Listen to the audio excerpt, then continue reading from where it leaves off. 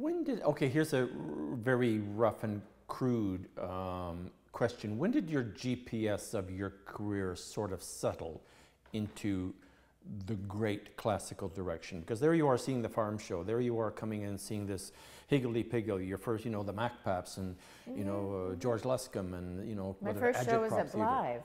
I mean, when I was in theatre school, Robin Phillips offered me a job here at the Stratford Festival, but I wanted to graduate, so I declined. I didn't know at that time that you could actually leave and still graduate, because I think Martha Henry did not finish her last year. She came to Stratford, right?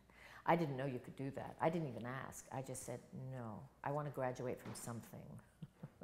You know, so I didn't come, and it was a full company membership. It was not an apprenticeship. He had come down and seen a show. I think we did Ladies in Retirement or something. At school, you know, something, I don't know. Instead... There's a creaky, Ladies in Retirement, oh yes, a creaky old melodrama. Yes. Hutch Chandra directed, Diana Blanc was in. And so I declined, and instead my first job was at the Blythe Festival.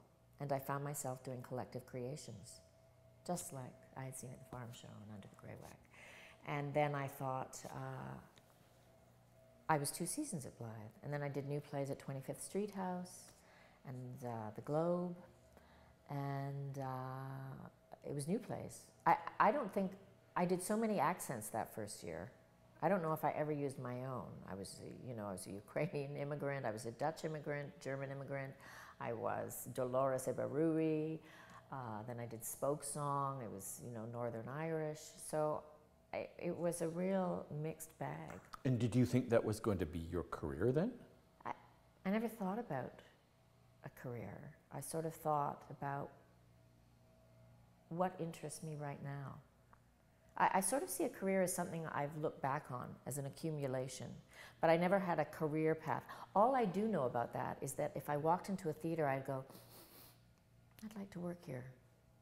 I felt that at Blythe when I did a puppet show through there with, no, it was the second puppet troupe I worked with.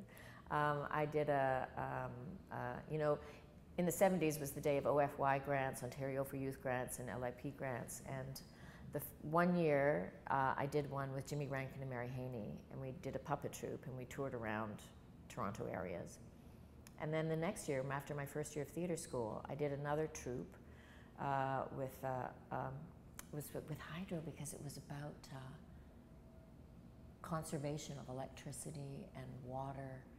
That's right, it was a conservation. We called it The Wiser of Off, and it was a takeoff on The Wizard of Oz about, you know, off, you know, turn off your lights and everything. For Ontario Hydro? I think it was with Ontario Hydro, now that I think about it. Isn't that funny? When it was still a public, you know, And entity. did you play an electron? I played Dorothy, who was going through the land of the wicked waste of the West. Played by Lily Sandell. So anyways, we went to Blythe. Right. And we did an afternoon show in the basement of the hall, Memorial Hall. And because I think that was the first time I'd been there, because the first time I went to Blythe was actually when I went to visit Kate Trotter, who was doing her first season there, and I was in school. And it was only a year or two old then, Blythe. So I knew I wanted to work in that theatre.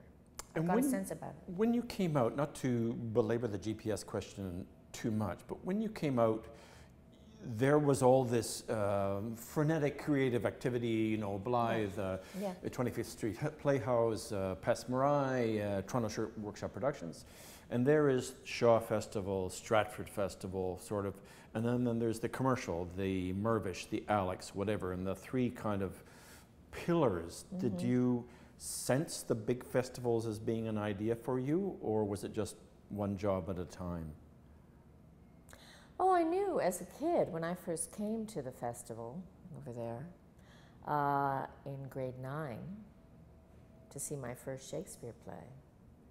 When I sat there in that space, and after the trumpets had gone and I'd heard the cannon go and the bell, and I found myself, I think it might have been The Merchant of Venice, having, I think, probably my first cathartic experience when Antonio was standing alone on stage. It might have been the Ochitchery, although it might have been after he was killed. in an accident that summer. I remember being so moved by that. I just went, and to me it was history coming alive. Not only was I involved in the story, but I was seeing something that people had seen 400 years before, and I felt this extraordinary, like I was fascinated by museums as well, not because they were old, but because I felt that human beings were not that different, and how extraordinary that we all felt that so long ago, and we're still grappling with these issues and these feelings and these passions. So I remember going, oh, this is a wonderful theater. So I had that feeling again, that one day, maybe, but it wasn't like I have to be there, I have to work there. Didn't feel that. I just said this would be a wonderful place to be.